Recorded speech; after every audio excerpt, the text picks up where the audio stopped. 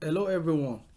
Today we will begin a series of SQL lessons where I'll be teaching you SQL basically for beginners, and we'll slowly move to the intermediate level and advanced level.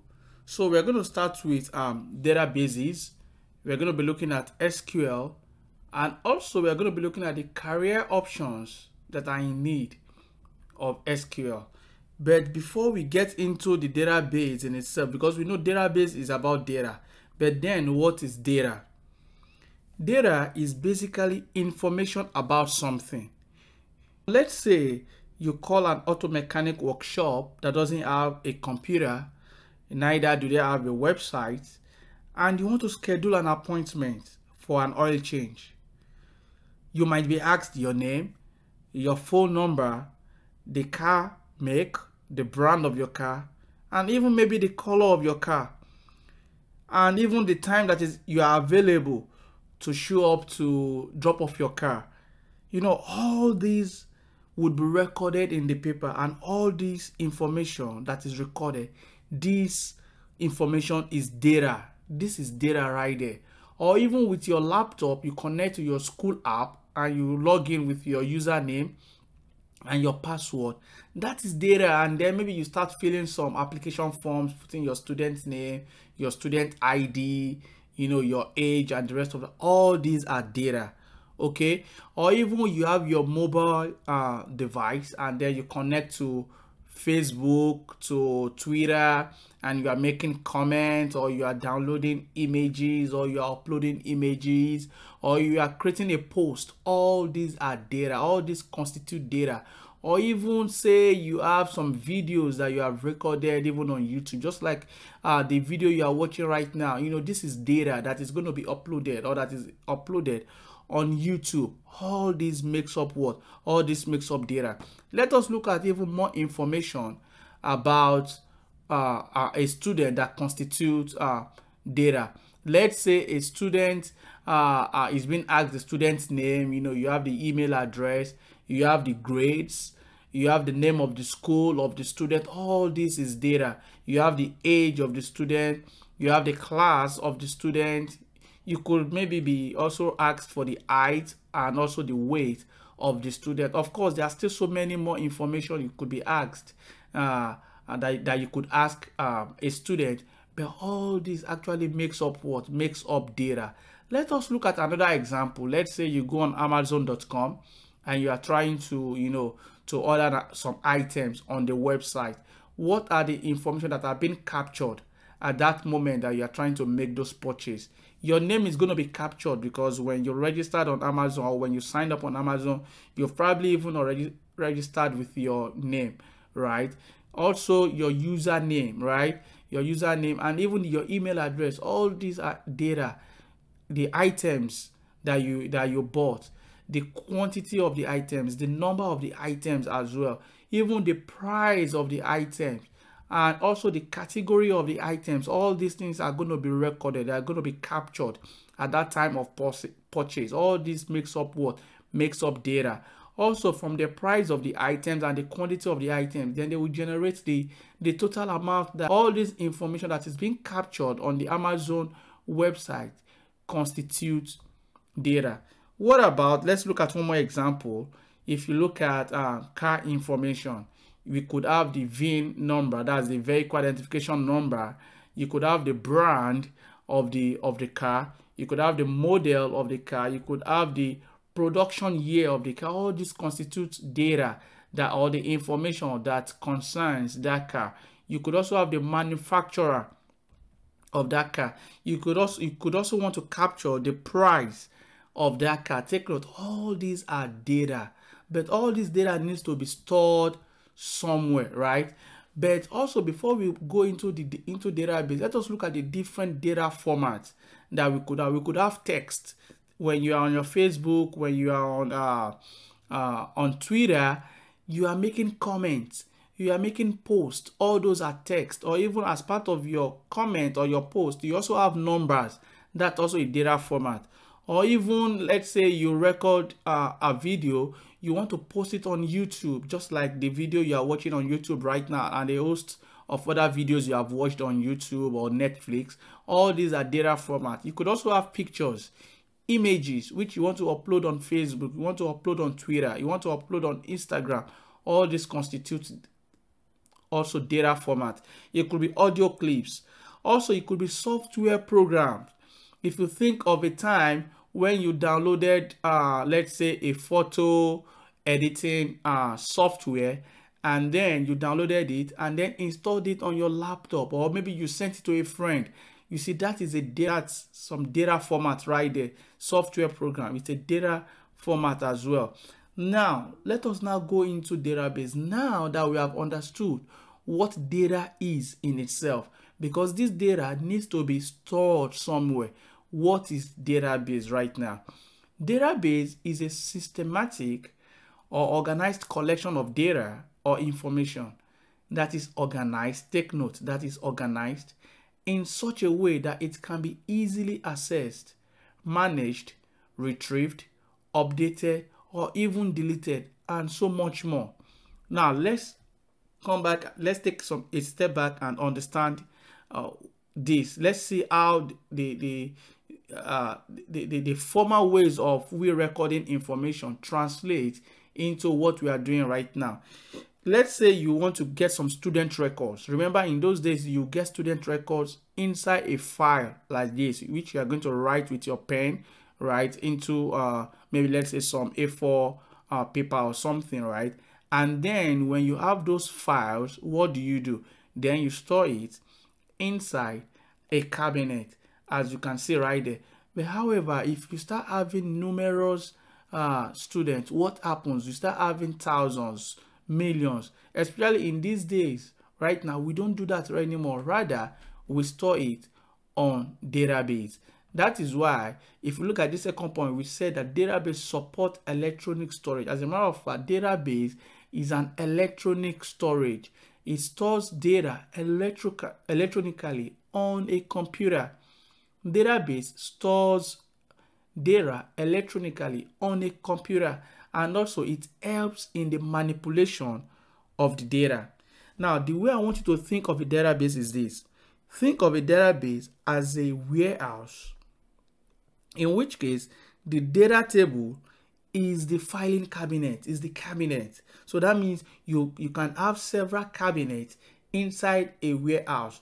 What that means is that you can have several data tables inside a database, and then the files or the folders that you are seeing right here are then the data, right? So that means that you have the data inside the data table inside the database. So now think of it this way now, that you have your files inside your cabinet inside a warehouse, which is why I said that think of a database as a warehouse, okay? And then the data table is the cabinet, which is inside a warehouse. And then your files or your folders, they are the actual data. They are the student data. They are the car data or the car information, and a whole lot of other let's say medical records of patients. All those are also stored in what? In databases. If you think of all these things, all the information you post on Facebook, where are those posted, or where are those living? They are living in the database. Okay, now take note that the main goal of a database is to efficiently store data, and also to return it when requested. Think of a time when you want to download a particular picture on your Facebook page. So when you click download, that image is actually coming from the database. Okay, now the next question you ask yourself is, if we are saying that database helps to store data and then it returns it when requested, what helps us to be able to do that? And that is where the idea of database management systems comes in. Okay, so databases are being managed by what we call DBMS, that is database management systems. And database management systems is actually a software program that help users or applications to access the databases. It helps to handle the storage, the retrieval, and the processing of the data in the databases. Now, think of it this way. Think of it this way, guys. If this is you and you have your mobile app, on your mobile app, you have your Facebook page. You have your Facebook app, rather. And then you are trying to download an image, let's say a friend's image or something. So what happens is that this is you have your mobile app with your Facebook app, and then you click download. At that point that you click download, what is happening is that your clicking of download is communicating with the database through the database management system. So the database management system helps to manage the database. So that means that when you click download, you are communicating with the database via the database management system. And there is also one other thing which I have not mentioned, which I'm going to mention now, that also helps you to be able to communicate with the database management system. And that is what we call SQL, which we are going to also talk more about in the next two slides. Okay. SQL is a programming language, is a computer language that we use in communicating with the database management system, which then communicates with the database. So what happens is that when you click the download button on your Facebook app, that download that you click generates what we call SQL statements. This SQL statement is what then communicates, what is being communicated to this database management system, that then communicates with the database for you to be able to download the image that you were trying to download.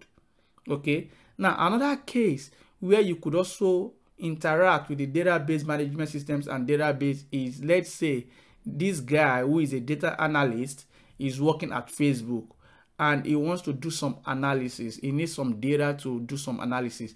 What he's going to do right here is he's going to write an SQL statement, which is then going to interact with the database management system and then also with the database for him to be able to get the data that he needs to be able to perform his data analysis. So take note, you as a user, you could use your mobile app to generate SQL statement. When you click download or you click upload or you click submit button, it's going to generate an SQL statement which interacts with database management system and further then interact with the database. Okay. And you could also do that directly if you can write SQL statement. You as a data analyst, of course, you can do that as a data analyst or as a data scientist or even as a data engineer who is working with that particular company is going to write an SQL statement which interact with the database management system and of course then interact with the database for him or her to be able to get the information he needs from the database. I hope you guys understand that right now. Now, there are different flavors of this SQL, this database management system or these databases that we are talking about, because they are, just think of it as when you have different manufacturers of cars. You know, you have Honda, you have Toyota, you have Nissan, you know, you have Tesla. So think of it as different. In that case, you're having different flavors of cars. So now you also have different flavors of database management systems or SQL or databases, because this relates to the different manufacturer, or maybe that's the best word to better word to use right there. You know, the manufacturer or the vendor. Let's use the word vendor. You know, that created this software. So you have MongoDB, you have Oracle database, we have PostgreSQL. As a matter of fact, in this series of videos we are going to be using PostgreSQL. So get ready for that, guys, for those of you that really want to learn PostgreSQL.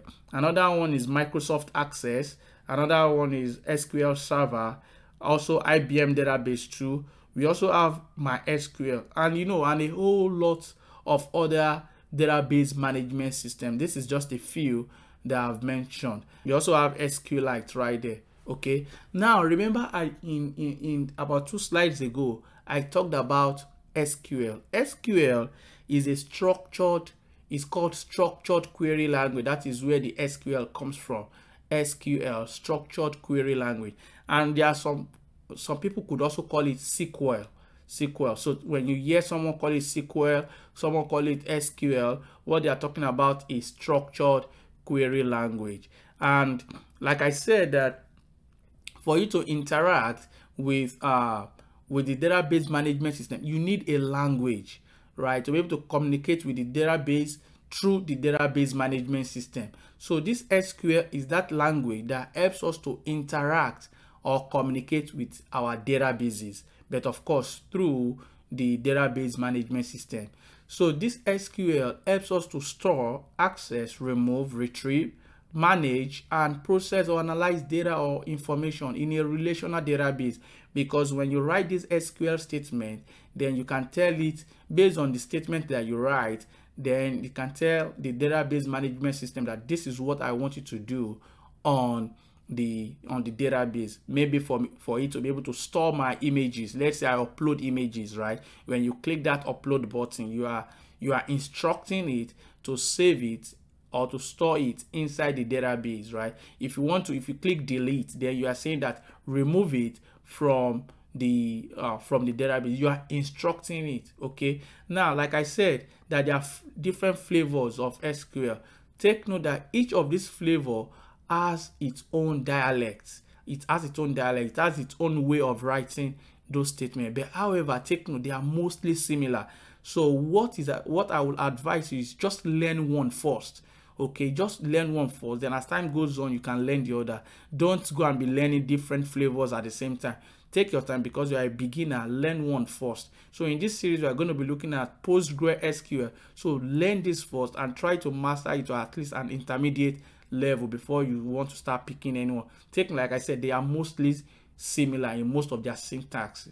Okay, now an example of a statement of an SQL is what I have shown right here. Select star from student table. What we are saying right here, when you say star, we are saying that select all the columns on this particular table. But don't worry if you don't get all these right now, because we are still going to be looking at a whole lot of different SQL statements, which I'm going to be teaching you guys. So just stay tuned, because we are going to be dissecting all these things. Okay, now one thing I want you now to know is that there are different career options that are in need of SQL. So what are those different career options? We have software development, you have data analytics, business analysis, data science. You want to become a data scientist, you need SQL. Data engineering, machine learning engineering. As a matter of fact, data engineering, machine learning engineering, data science, data analyst, you really need to know SQL very well. Even data warehousing, data administration, business intelligence engineer. You also have web application developer. Okay, you also need SQL. And of course, there are still a whole lot of other career options that are in need of SQL, but I've not been able to, I cannot list everything right here. Okay, let us know in the comment section below what career path you are currently in that is in need of SQL, or that you intend to transition to that is in need of SQL. All right, guys, that is the end of this session. We are going to be putting down more videos in this series. Please stay tuned, and don't forget to like, share, comment, and subscribe to our channel for more videos. All right, guys, thank you. I'll see you in the next video. Bye.